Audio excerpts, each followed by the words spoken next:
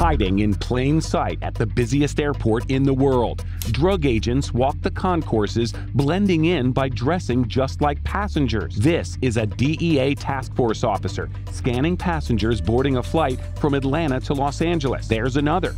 How do we know who they are? Because we use the same tactics to investigate them after several passengers said they were targeted for warrantless searches at the gate or on the jet bridge. I'm a random search, guys. So he says.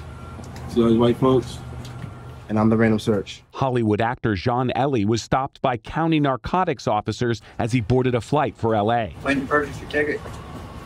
Don't worry about it, man. Just what's it called? Check my bag so I can get out of here, please. This bag's good. Thank you. That whole thing is just so humiliating. Like, who thinks this is a proper way to treat anyone? Drug agents searched Tabari Sturdivant's bags in the boarding area in front of other passengers, some recording on their phones. The agents didn't find anything suspicious. He just is like, are you high? Have you smoked? Do you have any drugs in this bag? Do you have any money?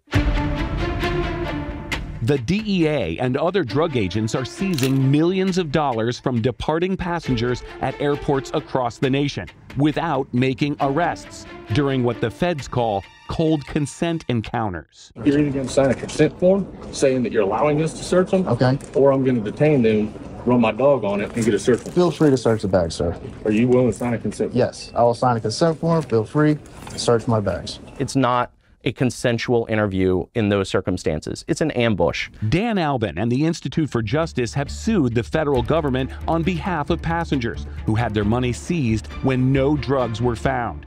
The government doesn't arrest the passenger, they quite literally arrest their money. Civil forfeiture is actually easier than criminal forfeiture. If they take my money or decide to take it, I have to prove that the money is legitimate. They don't have to prove that it's from drugs. Perversely, it's actually easier to forfeit someone's property from an innocent person who is not charged or convicted of a crime than it is from a criminal defendant who actually is convicted of a crime.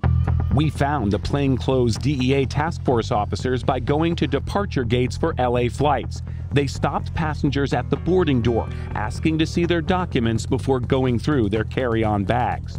The searches we watched came up empty. The drug agents cased 3 different gates at Atlanta's airport, blending in with passengers while we observed from a standoff distance. But it didn't take long before the task force officers spotted our phone and camera.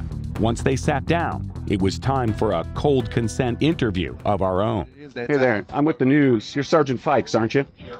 I'm with Atlanta News First. Okay. How many innocent people do you have to search before you find what you're looking for? Sir, I've got nothing to say to you. Another officer was behind me, out of sight, over my shoulder, giving hand signals to Fikes as I asked him questions. What about Tabari Sturdivant? You remember him? No? Took everything out your bag and put it all around in front of everybody and made you look like a criminal. Like, how would you feel, Officer Fikes? Why do people have to prove themselves innocent? You got nothing to say to these people? So we went straight to the top, Drug Enforcement Administration headquarters here in Northern Virginia.